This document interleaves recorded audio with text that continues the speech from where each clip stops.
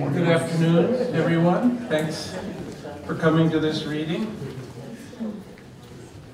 Hope you're all having a wonderful time so far. I'm going to make a quick announcement and then introduce Forrest Gander to you. My name is Chard deNiord. This year's festival is presented by the Downtown Brattleboro Alliance, and it's made possible by the generous support of our sponsors, Arch Capital, the Howitt Family Foundation, Tim Mayo, the Thompson Trust, the Vermont Humanities Council, Vermont Public Radio, and Bob and Ann Works. We would like to thank all our advertisers and encourage you to visit their stores. Born in California's Mojave Desert, no less, poet Forrest Gander grew up in Virginia and attended the College of William and Mary, where he majored in geology. After receiving an MA in literature from San Francisco State University, Gander moved to Mexico, then to Arkansas, where his poetry, informed by his knowledge of geology, turned its attention to landscape as foreground source of action. Gander's books of poetry include Iko and Como, Core Samples from the World, Eye Against Eye, Torn Awake, and Science and Steepleflower. Though primarily a poet, Gander is also a translator, novelist, essayist, and editor of 2 anthologies. He's translated collections by Mexican poets Pura Lopez Colome and Coral Boncho. With Kent Johnson, he translated Bolivian poet Jamie Senz's Imminent Visitor and Night, for which he won the Penn Translation Award. His translations of Neruda are included in the Essential Neruda Selected Poems. He's edited bilingual anthology Mouth to Mouth, poems by 12 contemporary Mexican women. Gander's own poetry has been translated into several languages. His novel, As a Friend, was published in 2008, and his new novel, The Trace, which he's also reading from this weekend, was published this year. Gander has received fellowships from the Guggenheim, Whiting, Howard, and United States Artists Foundations, and is a recipient of the Witter Binner Library of Congress Award. This book, Panic Cure, Poetry from Spain from the 21st Century, is just a fabulous and essential book that translations of 21st American Spanish poetry, which I encourage you also to take a close look at when you're looking at his various books back there. Forrest has traveled the world, listening, recording, translating both local and foreign voices in a kind of global project that belies any notion of a nationalistic conceit or aesthetic. He goes about this universal business with a deep eye and a deep ear and piercing eye, discovering enlightening strangeness and difference in far-flung places, as well as within his own literal borders. What's the news media, he writes in Core Samples from the World, don't want you to know about? With this tireless commitment to witnessing life elsewhere and here, Forrest has become a citizen of the world with his poetry as his passport. We've lived in a synchronic way for over 30 years now, but Forrest shows us time and time again that the cyber leviathan that has mesmerized us with more mind-numbing information than important reminders of our human history has diminished us as citizens and denizens of a wounded planet. Forrest wakes us with poems that are at once operatic and hieratic. Whether he's writing about the erotic Japanese dancers, Iko and Como, translating the poems of the Mexican poet Pura Lopez Colome, reporting on a rewilding community, very rewarding as well, in the purlieus of Virginia, recording eloquent journal entries from his travels to China, Mexico, Bosnia-Herzegovina, and Chile, taking stock of environmental damage, compiling photographs to accompany poems and essays for his own version of Haibun. Forrest is witnessing the main things of our age, unflinchingly, objectively, exquisitely, curiously. He's taken Bertolt Brecht's metaphysical insight and advice to heart. 2 souls abide within one breast. Keep the one, keep the other. to abide with both is best. Forrest Gander.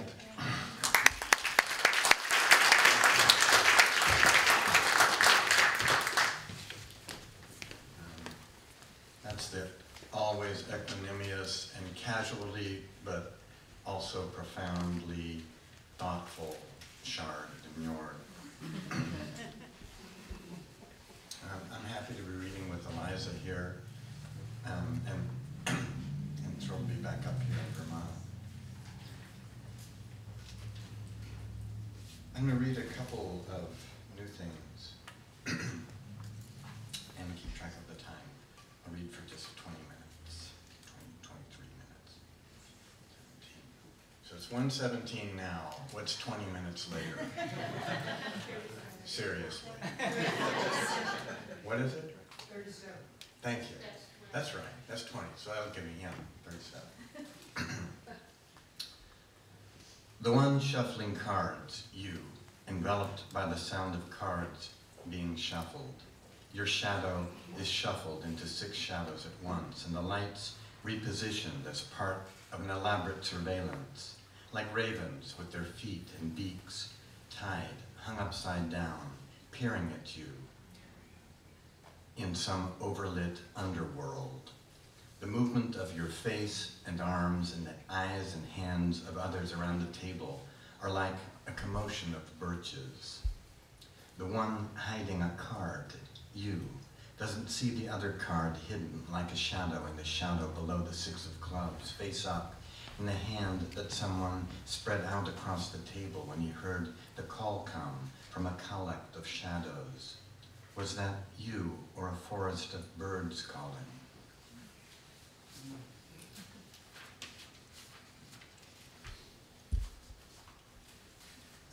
This isn't entirely new, but I'm still working on it. And a poet sent me a rock from Colorado that was used by Native Americans to grind meal and grain, which is called a mano and molina. So holding this rock that had been held by others 800 years ago, made me imagine the sort of human relationship to that landscape that it comes out of and to the traces of the human in the rock. Mano. In microscopic pots of a palm-sized granite stone, traces of green corn, purslane, snake fat, and pinyon fuse with smeared roots and beeweed pollen, ochre dust, which drifts summer long into the scalp of a woman kneeling, intent, and bent over a light-bitten stone basin, her muscles flexed, trapezius to triceps, the wrist thick, working a short orbital swipe, hand stone taking the curve of palm, cupped, and her torso's weight falling through, while swallows dive and veer along the sheer cliff. The warm, scabbed heel of her palm bears down, heel of palm, onto and into the skirling sound. Stone merged with the hand that grinds it wheelwise, the maker breath blown, alive in her tool, lithe, flies fussing and landing, her hair fallen across her eyes, radiant upbeat, leaf-trilled. And into this cadence is inset the slower cadence to which she rocks her baby when he cries, and all the variable tempos of her breath. Her body's measure countless breaths, decibels of fullness, day's utterance, and stress. All this pressed against basalt, vesicles into the stone, into the pocked stone, goes a rabbit hair, brushed from the hand that flinched the hide in late Ilong afternoon, when red ants pour from holes in the rocky soil, ticking across fluff grass, square-headed ants, toward a garden where 3 guardian turkeys peck them, the leaf-eating ants. A minor victory, the garden greens up, registering in the eyes of the woman who scuffs stone on stone in the flood-buckling blare of violence and time that pockets her light in our light, as the pupil narrows in its lens and we bend, kneel almost, in a clearing to pick up and weigh the rock, hawk glide, our hand where millenniums gone her hand had been, who winks out when we come clear. To whom? On a weedy hillside where someone kneels, in the now, even now, beyond our still flow, looking.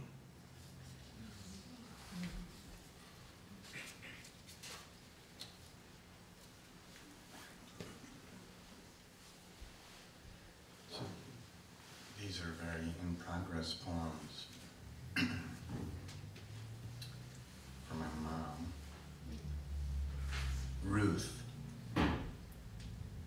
Her husband lifeless in chair facing TV, whole days mute.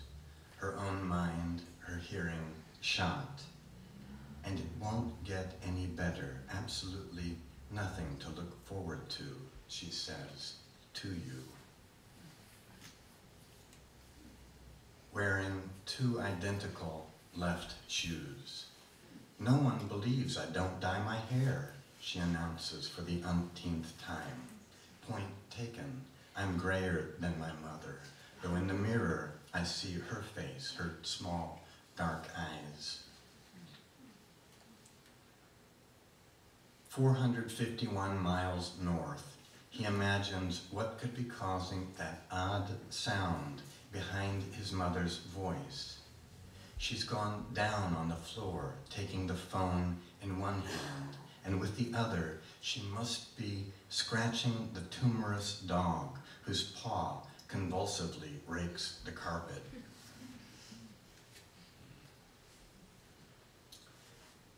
Green case on the nightstand, glasses on a Redskins lanyard. Green glasses case containing one hearing aid, minus its battery on the nightstand, glasses on a Redskins lanyard. In the green grass, under one of many bird feeders, in the backyard, thronging with blurred, mute birds.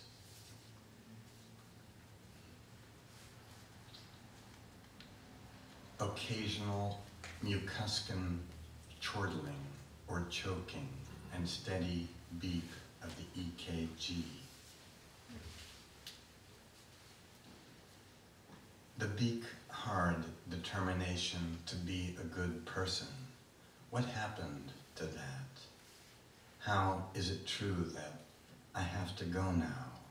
For her, the occasion of my presence begs for more. Who is my mother now I am unspoken for?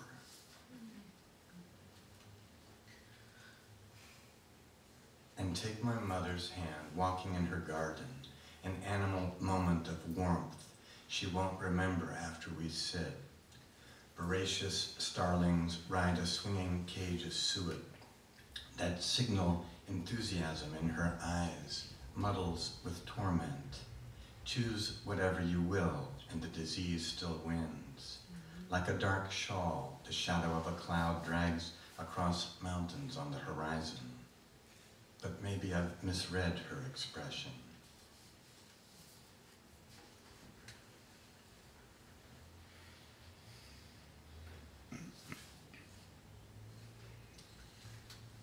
To find the present breaking itself loose from the sequence of events, bolting through gaps in the corral of context, and carrying its befuddled rider into an expanding plain of blurry outlines.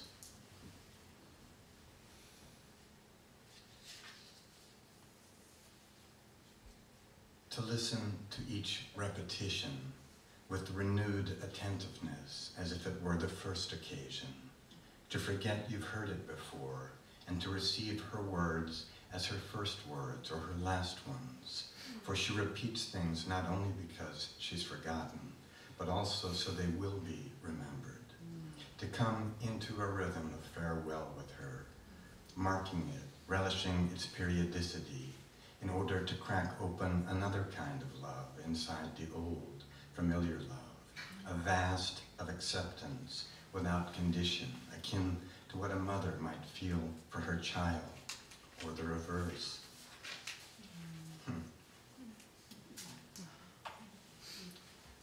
And then Chard mentioned a series of poems that I did, a little book called Echo and Coma.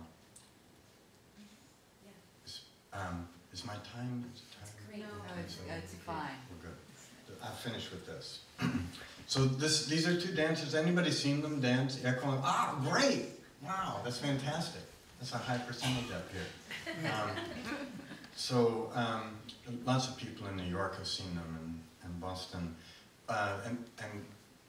So there are a couple who have danced together for close to 40, 30 some years.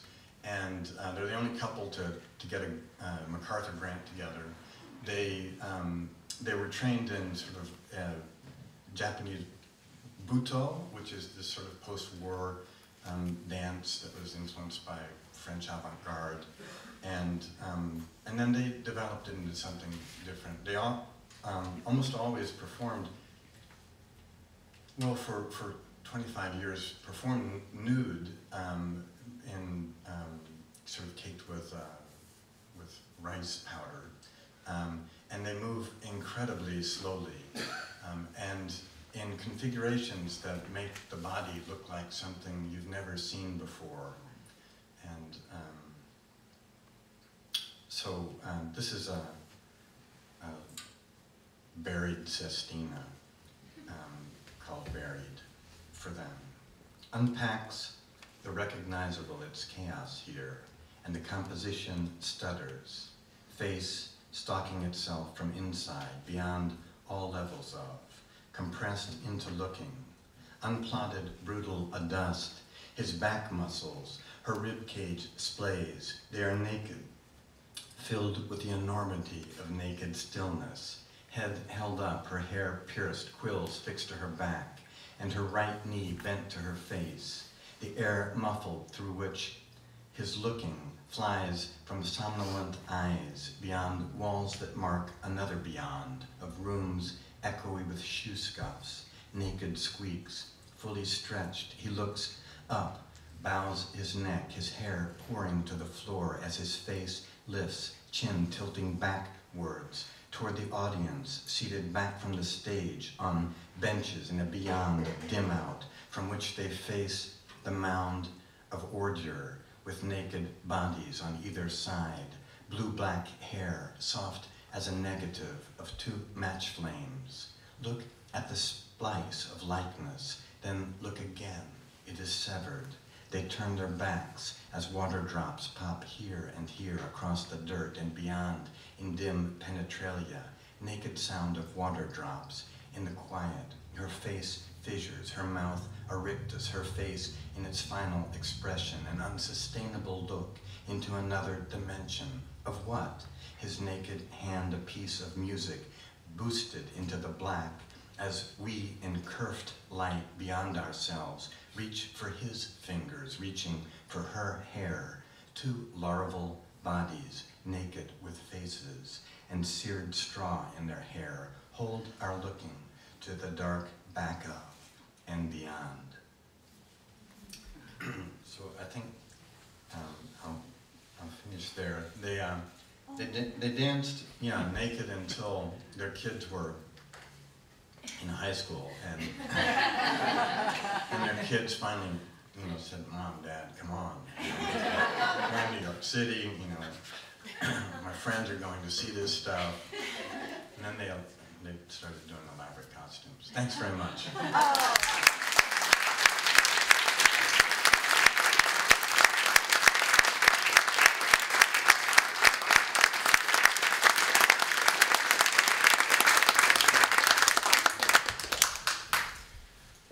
Wow, what a treat. Rachel, Eliza Griffiths, creates art through the lens of the eye, the camera, the heart, and ink. She is a poet, a photographer, and a painter as well, and she's the author of Lighting the Shadow, published this year by Four Ways Books. Miracle, Arrhythmia, The Requited Distance, and a chapbook, Memoria, Memoria. Her collection, Mule and Pear, was selected for the 2012 inaugural Poetry Award by the Black Caucus American Library Association. And she has been a member of the Kamehameha Collective since 2006. Her visual and literary work has been widely published in journals including APR and Callaloo, the Indiana Review, Crab Orchard Review, Rattle, and many, many other publications. And she teaches creative writing at Sarah Lawrence College and lives in New York. Rereading Rachel Eliza Griffiths' poems during the last week has been an incredible gift to me, an opportunity to swim in the lakes and ponds and rivers and seas of poetry. She is part of a long continuum of poets, many of whom she refers to and incorporates in the poems of her new collection, which is truly an extraordinary, extraordinary book, Lighting the Shadows. I almost didn't get here. I could not stop reading it over and over again. I had to pause from time to time because my heart was beating so fast as I was reading it. In the continuum that Rachel Eliza Griffiths is a part of is Muriel Rukeyser and Lucille Clifton, her great-grandmothers of poetry, and Paul Celan, Rilke, T.S. Eliot. And she is part of a continuum of visual artists who she writes about as well, Frida Kahlo, for instance. I was fortunate to meet Rachel Eliza through a tribute honoring Muriel Rukeyser and her centenary. How Muriel would rejoice in Lighting the Shadow.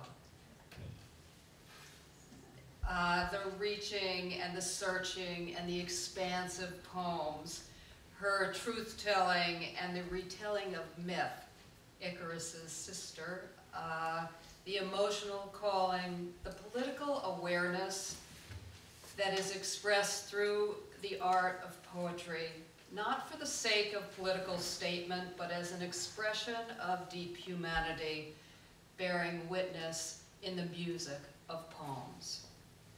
Rukeyser said in The Life of Poetry, the use of truth is its communication.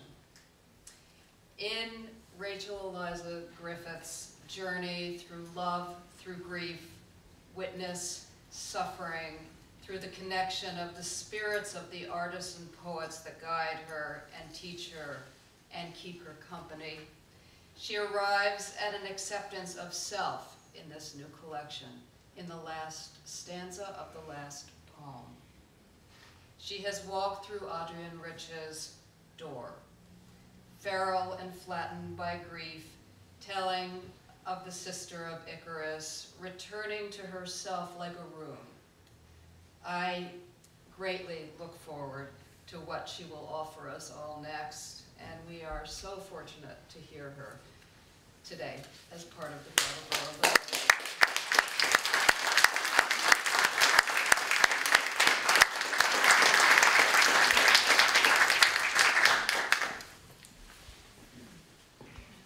Jen, thank you so much. I'm just overwhelmed right now in the best way.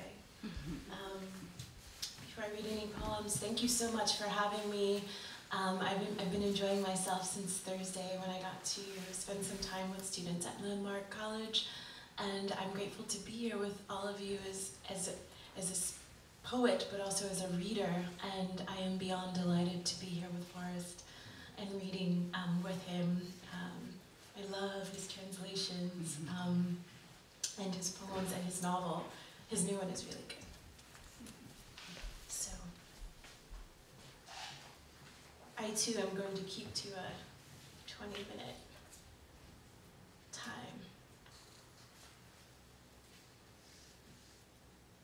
So I'd like to begin with the first poem in the collection, Lighting the Shadow, which is The Dead Will Lead You. Many of the openings, the doors or windows in this book arrive through photographs or paintings or the lives of artists. And so in the first poem, several years ago, the world was kind of looking for evidence that biological terrorism was happening in Syria. And so I came across a photograph of a child kind of jumping between rows of children who were shrouded in white who had been killed. And so this child is kind of playing this living child is playing a game. So the poem begins there, and then of course as poems do, it has its own say. The dead will lead you. The dead will lead you across scarred meadows, red, blue, white. The star-flung sky scrapes gold grass, unknown milk, endless the stone figures in the fields. Who will embalm our bones? Shattered inside of mythologies, we are idols, praised by blood and sun. You will call and listen for the children, cradled in moonlight, side by side, their silence deranged, deflowered by ghost primers. Years pulse the skull, the ashen hills, the expanse of desert shorn with prayers. You walk alone through mirages, museums, eyelids, water, estuaries, where wings repeat flight until this desire is memorized. This is what you must learn by heart. The closed flesh as commandment, a terracotta smear of fingerprints praying along the blue cave. Mercy is the pulse of lupin in a yellow field. My mother's eyes on forgotten vases of irises. Lighting the shadow, a woman crawls out beneath her own war. Ruin, I have lived inside your estate. I remember the night horses, reckless with my beauty when the trembling poured through my windows. The animals surrounded my bed as we floated through the house, the world without sail, anchor, ornament, or oar. My memory was a painted mast, filled with the inviolate breath of what history can blow apart.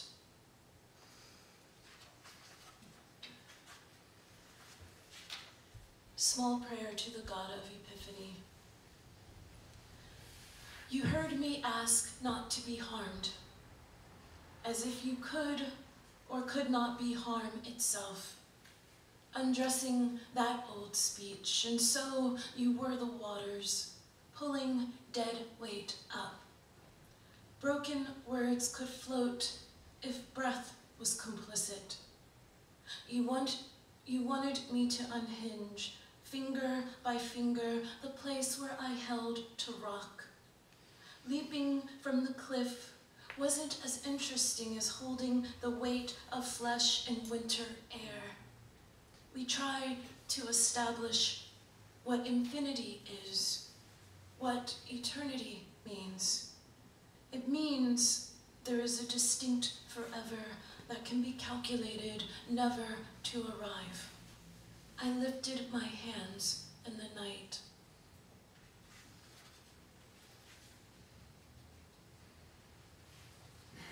Earlier I was here listening to a gorgeous reading with Vijay, and he said that his book couldn't be dark. It was a dark book, and it made me chuckle because I have a shadow book, and so now there's shadow everywhere on a pretty overcast day. So if I think of a good joke, I'll try to, but I likely won't. This poem is called The Reckoning of Relics, and it has a tiny narrative. I spent a month in Austerlitz, New York at the Malay colony, which is called Steepletop. And I got one of these. I'm constantly interested in kind of the residue of writers, particularly objects and kind of their like stuff. And so I got a tour of Malay's house, and we were in her bedroom, and the man who was giving the tour, was showing me these like fabulous clothes and just different things of hers. And then he surprised me. He pulled out a manila envelope and just like, well, wait for it. And I'm like, what is this? And it was her hair, and you could still see the red. She had this like gorgeous, like kind of red gold burning kind of hair that was amazing, and you could kind of see this lingering fire. So you'll hear me say his name, which is Peter, and you'll hear me say another poet's name, a sister poet, Tracy, and I think that's it. The Reckoning of Relics. This is the gristle of imagery, the need to see what is past. Not history, not the before or long ago, but the saint's finger, the sarcophagus of imagery, the immortal phrases of headstones. Somewhere after death, a detail remains, sits in the mind, brightly impenetrable as a mineral, lapis lazuli or diamond.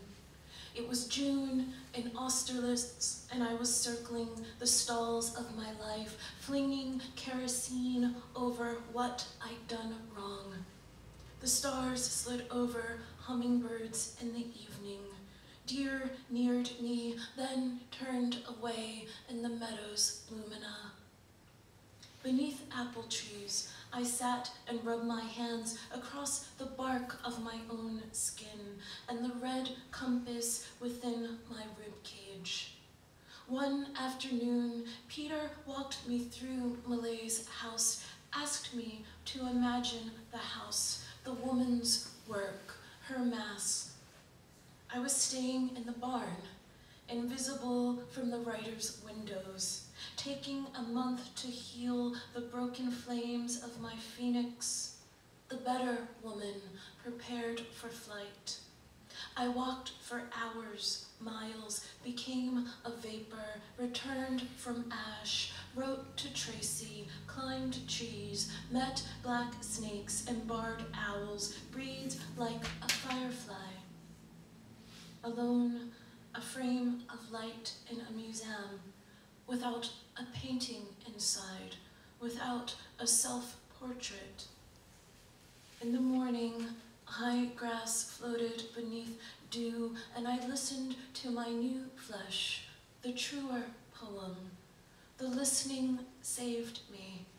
Even when my ears bled and my heart leaked, I stood at the window in my head and looked out at the loping black bear, the pinions of black crows, the thickets of youth flattening beneath my whispers. Upstairs, Peter held his palm out to me, the hush and eternity of a dead woman's curls, faded with threads of red.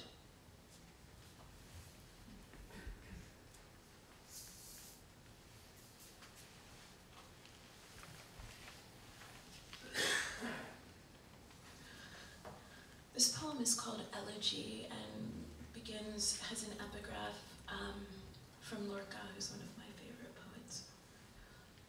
And this is Lorca's. Cut my shadow from me, free me from the torment of seeing myself without fruit. Elegy. The night has let go of me now and touches the barren grave where my shovel works. These poems are stony beds, inscribed imperfectly. They are also loaves and lovers. Their cradles starve, and I wander across the God-flecked bridge between night valleys.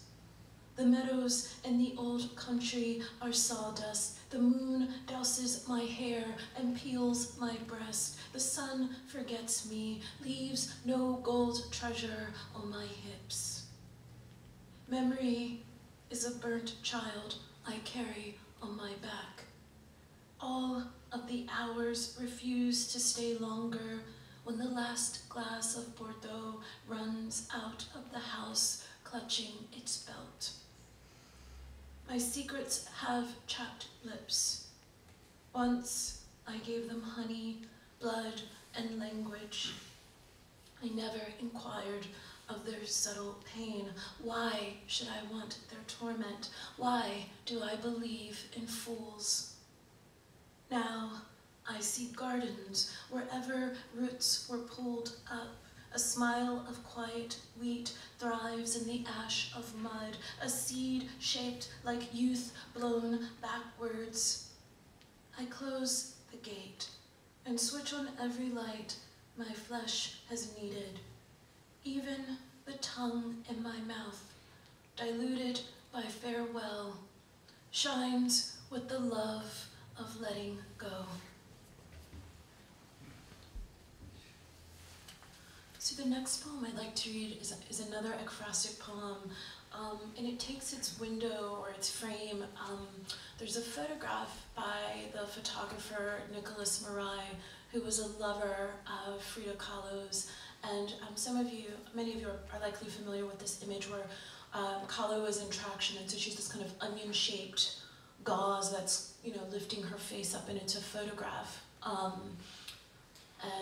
Marai took this photograph of her, and as I was working on this book, I started to really investigate actual photographs of Kahlo as opposed to her own paintings, her own work, and ended up going down to Coyoacán for numerous trips because I've been really projecting on her in the way that we continue to kind of project on her and Basquiat. There's certain artists who kind of stay present, and I'm very fascinated by that.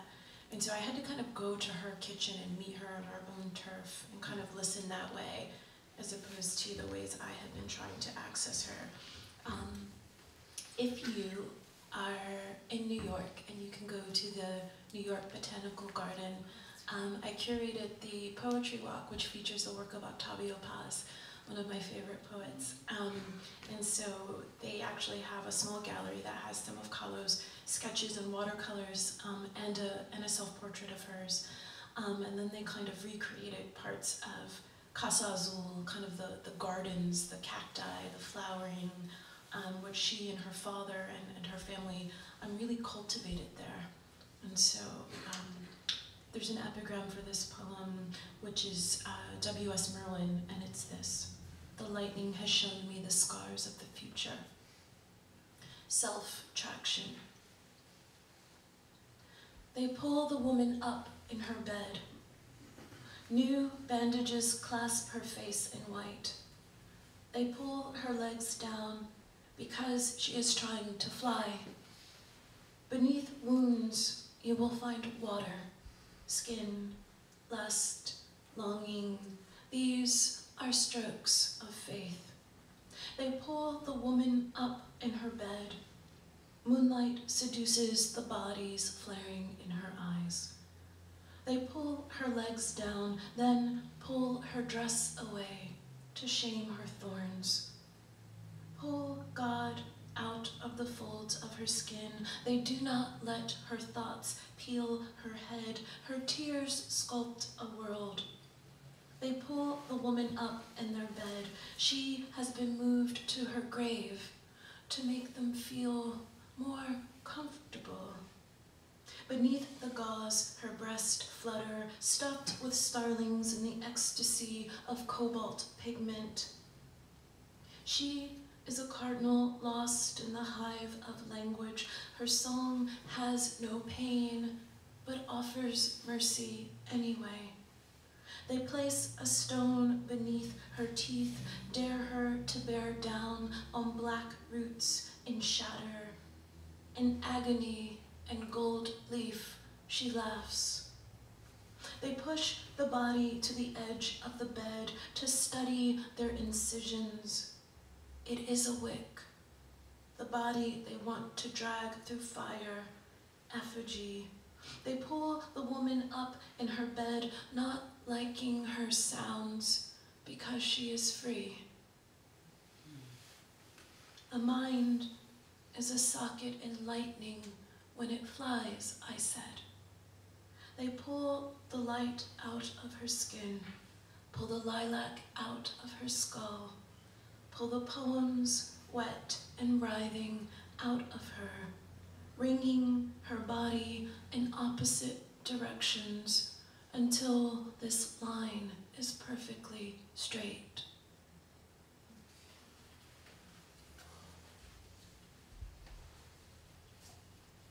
"33 Ages for Solitude." Are you the kind of music that claims life and death?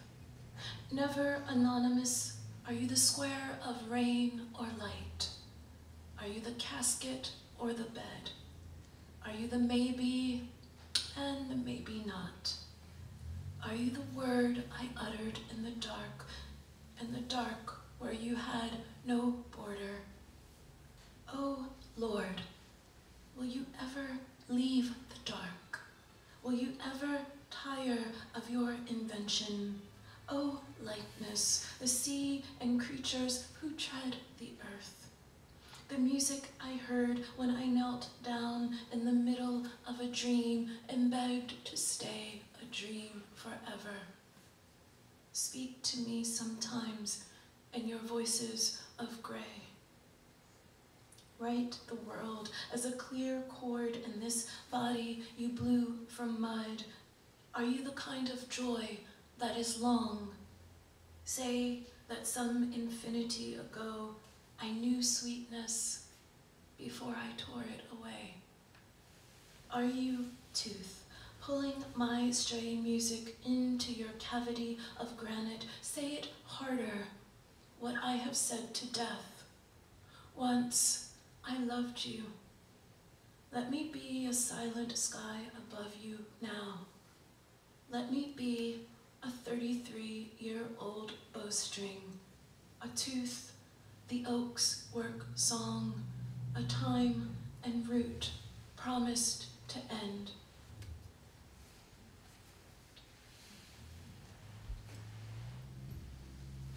How am I on time? Like a few more? Yeah, that's good.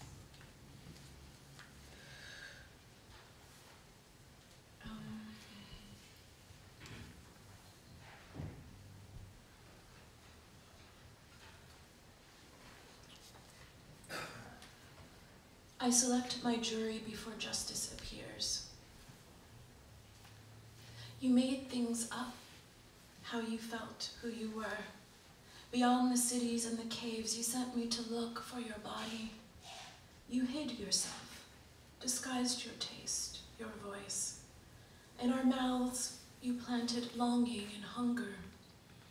We walk around repeating your hands. We can say who is wrong and who is nothing. We polish the sidewalks with our forgetting, play the lotto, bum noise from the dead, turn our mothers and fathers into stone. We won't abandon the orphans of history or the worship of their shivering. We lift our workhorses and smear our senses with dogma. You made things up, how we felt, and now emptiness is the feeling we trust best. We walk around mourning our germs. You unmade the houses we tended, the unfinished children, the lonely flat TV. There was a chance to shatter. The detour of loving, then dying, too devastating to follow. The gavel, the injury of a cross, and we look up to what? The alchemy of perpetual discontent. To ask for what? And then I'm just going to end with two new poems. I'm going to end with two new poems and gratitude. How's everyone doing? Good? So I was listening so closely. Thank you, Forrest, for the poems you read about your mother. I'm going to read 2 poems about my mother, and it's so interesting. Not interesting, it's so inadequate. There's another word beyond interesting that, thank you. What I can say about this poem, it's called River City, Mississippi, 2015.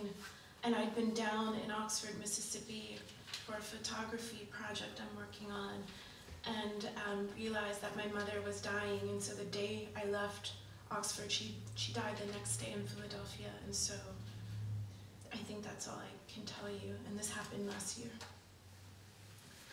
When they say she can no longer speak, the blackbirds in the Oxford cemetery arrive, silent on Faulkner's wires, each consonant of midnight opening a pall of wings against stones where the dead too perch.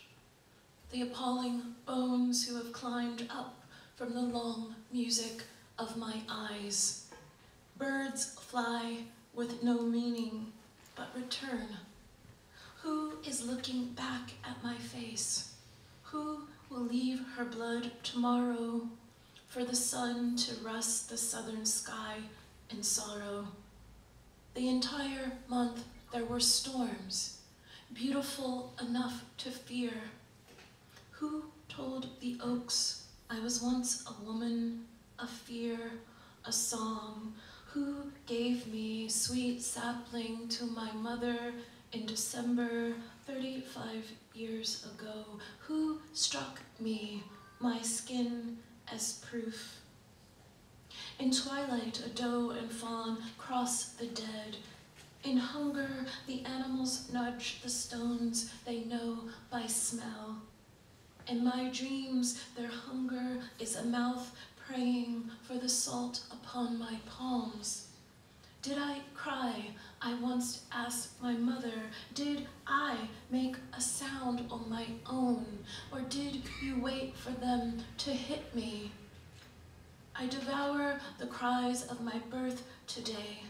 They have returned with the news. The woman I knew, me, myself, the eldest daughter, has been left for death and birth at the edge of a void where words are sons I eat like Kronos. In the meadow of dying, I kneel and spin in the unholy water of love's drowning, nearly musical. Each sob cost an angel nothing. Each God tells death to look back at my face. Look at it, the gods say. She is not a woman that can last as these trees or blackbirds. She is no bride, no stone, no goddess. Here in Mississippi, I see and heed every rope, honey, cinder. You know it means the oaks are singing into the dreams of grief-broken prisoners. The moonlight struck my skin last night for proof I had been born at all. My shadow given away chastely by my shadow. A kiss stolen between the earth and underworld. She cannot speak, a nurse says to me on the phone. She cannot tell you anything. Good death. Of words placed in their best black clothes, of that darkness full, of her laugh forged of dust that spilled its gold light into the tomb, of the wreath carved upon her copper vault, of the ivory city, bones like trumpets blowing you away from us in song, of the city again where you will be welcomed by vultures, of the road between your dates, a short slash, an usher in a gold hat, of the pronunciation of sorrow always for me now in summer, of the snake who suffered the story of innocence, of your afterlife, and my downpour of ordinary rights, of rights I enact in my broken thoughts, of my fever waving its anguish until the match goes out in disbelief, of the 9 stars bleeding mercy in Charleston beneath the roof of God, of God, God, and God, of the peace and suffering my people have been promised, of the clean white clothes I gave the undertaker. Here are the stockings, I said, not knowing whether they would match her skin, of the poems I've been trying to write. Die, I say, go elsewhere for songs, of the food and the appetite of my father's shoulders in a black suit, of downpour again, of the animals who charge me with horns when I offer my pentameter of ribs, of her visitations, of her hot comb I cradled on my knees in the bathroom, of the brutal gospel of hair, untouched toothbrush, clothes in closets with sales tags, of dreams where my teeth scatter like maple leaves, of what I will never remember, of the rain that makes my howls float like empty bottles of glass, of the dreams where my white clothes grow flames, of what I will remember remembering, of the neon-colored nail polish on her hand I held at her deathbed. It was summer, of what I hated to ask the night and gods, of my knees that remember the orange mud before the grass grew back, of you, reader, looking at my face here and reading me, because we all want to know how to bear this, of the strange, caring question. Their voices poured like grace over my side where I was trying to get out of skin, of it being over again and again, of it beginning. They asked me, was it a good death? Was it a good death? Was there peace for all of us?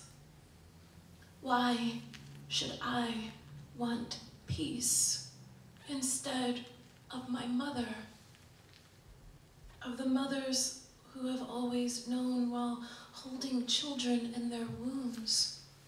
Why wasn't I told? Now I walk into the sea with my jewel of anguish and shake these human flowers from my new bald skull. Thank you.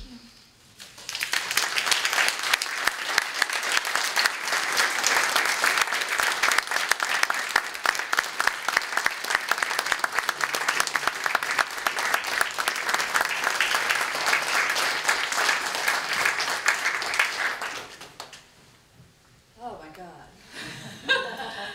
Thank you. Forrest, thank you. I'm gonna go out now and like maybe run around the block a couple times. It was really amazing. Thank you. The authors will sign their books, and the lady back there will sell you their books, and we'll have another reading in 25 minutes.